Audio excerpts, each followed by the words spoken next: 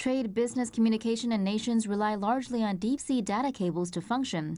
These global links connect the planet's information. But they're very vulnerable. In December 2017, Britain's top military officer, Sir Stuart Peach, warned NATO must safeguard them as a priority due to threats presented by Russia's navy.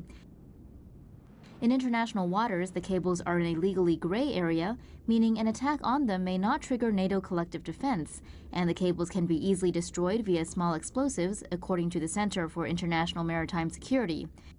If successful, an attack would damage a country's economy and bring their communications network to a halt.